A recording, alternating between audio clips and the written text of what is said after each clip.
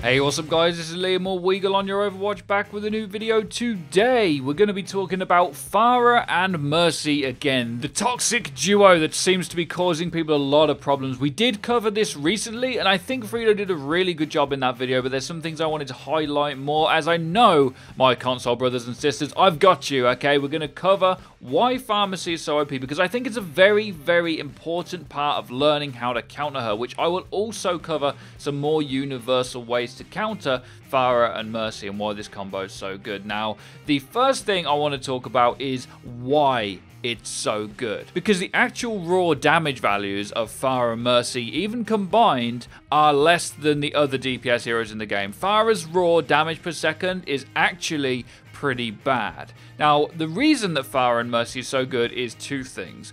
One is synergy. Synergy is the most important part of Overwatch. The team with the most synergy is going to win. Now, this can range from just Pharah and Mercy being the only two synergy picks on the team, or it could range to the whole team running a dive comp and wrecking things. Whoever has the most synergy on a team is going to win. Well, Pharah and Mercy is a very, very easy synergy pick. You can just put it on and get pretty much free kills. Mercy is the easiest support to play, and Pharah is the easiest DPS to play. Now, it doesn't mean that they don't take any skill, so don't get upset about that, but it's fairly well known, it's easy to hit rockets, and it's not hard to fly up to Pharah and keep her alive. So this instant synergy pick is the first part of what makes this strong, is that it's actually two people playing together, and it's quite simple. And it's coupled with the fact that these are fairly easy heroes to play. Now, another synergy pick that's better than this could be something like Winston and Genji, but this is harder to run, and it does also require more team follow-up than Pharah and Mercy.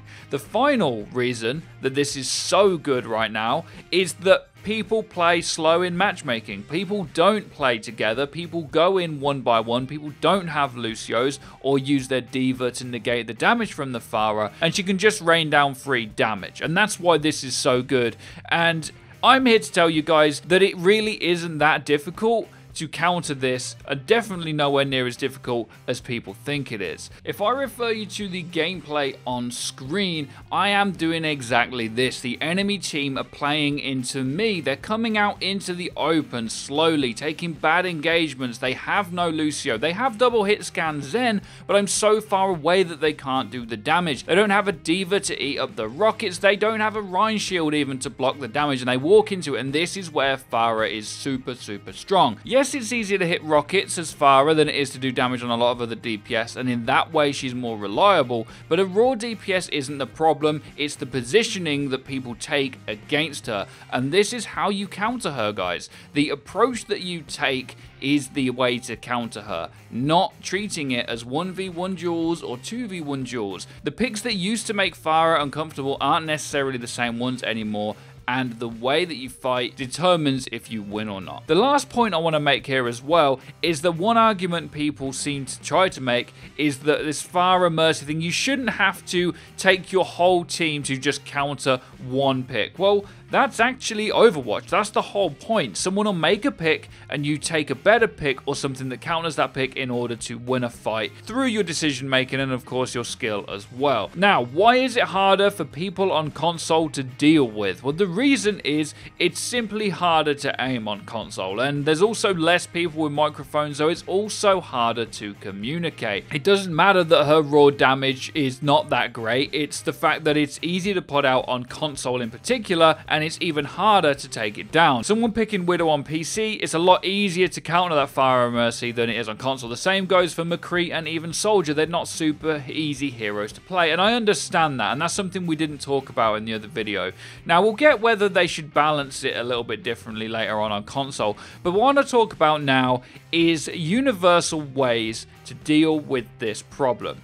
Right now, at the pro scene, the most considered OP or ridiculous ability in the game is D.Va's Defense Matrix, and the reason for this is because it can block damage like all the time. You can negate all the damage in the world. If you take a D.Va on console or on PC, and this is why it's a universal way to deal with it, is that you can negate that Pharah and Mercy's damage for a very huge portion of the game that you're playing in. And what you do is you win the fight on the ground faster than the Pharah can do the damage in the sky. D.Va can deal with the Pharah in a very big way on all platforms, and managing defense matrix, and we've done videos on this if you'd like to check it out, will get you a victory against a Pharah all the time. At high levels of matchmaking, for the most part, Pharah only comes out as a niche pick, whereas I know at the lower levels on console and on PC, Pharah is around all the time.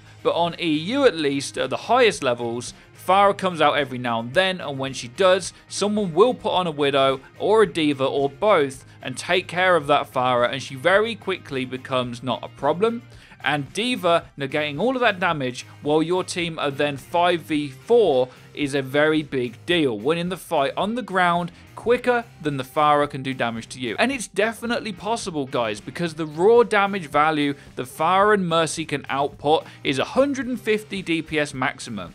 Tracer is nearly 500. Put that into perspective, you can see why, from an organized team view, it doesn't really make any sense. But Pharah does prey on that uncoordinated, slow pokey, no Lucio, no initiation play. Once you cut that out of the game and explain to your team that you can take something like a D.Va to negate that damage, it makes a big difference. Now, the next thing is going to sound silly, and you guys said it sounded silly the first time we said it, but it's 100% true. Another thing you can do is take engagements properly, and by that, I mean avoid the Pharah. People say, how do you just avoid the damage? Well, if you take angles that she's uncomfortably close to you in order to hit shots. Say you're playing on Lijiang Tower and you decide to go into one of the closed corridors. Pharah can't follow you in there, and if she does, anyone on your team can kill her. Even a Reinhardt can swing the hammer at her. But if you let her have all of the open ground and you fight out in that open ground and not in an organized way, that's what makes her the best hero in matchmaking right now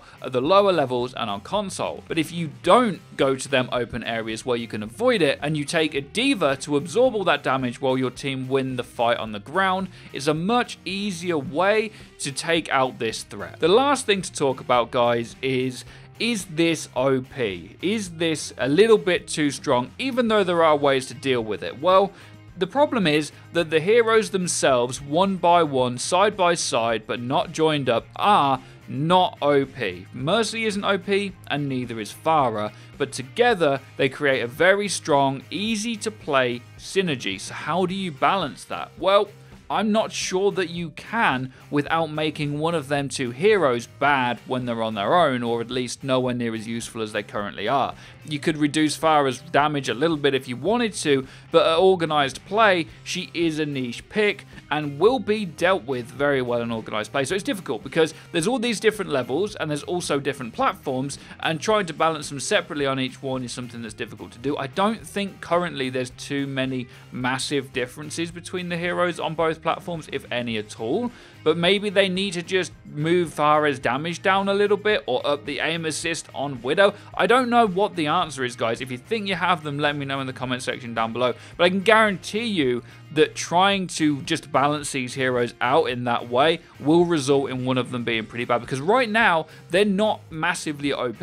It's just that synergy that you get instantly is more than a lot of the synergies you'll see at lower level matchmaking, because there are definitely better synergies in the game, but they're harder to pull off. I mean, for example, how a lot of people will counter Pharah and Mercy at higher levels of play is they don't run Soldier, they don't even run Widow sometimes. They just take D.Va, Winston, Lucio, Genji, Tracer, Ana, something along them lines, and dive and win the fight on the floor on their own terms. Winning on your own terms and fighting on your own terms is the best way to get to victory in Overwatch, and forcing that Pharah to get into uncomfortable locations is one of the best ways to counter.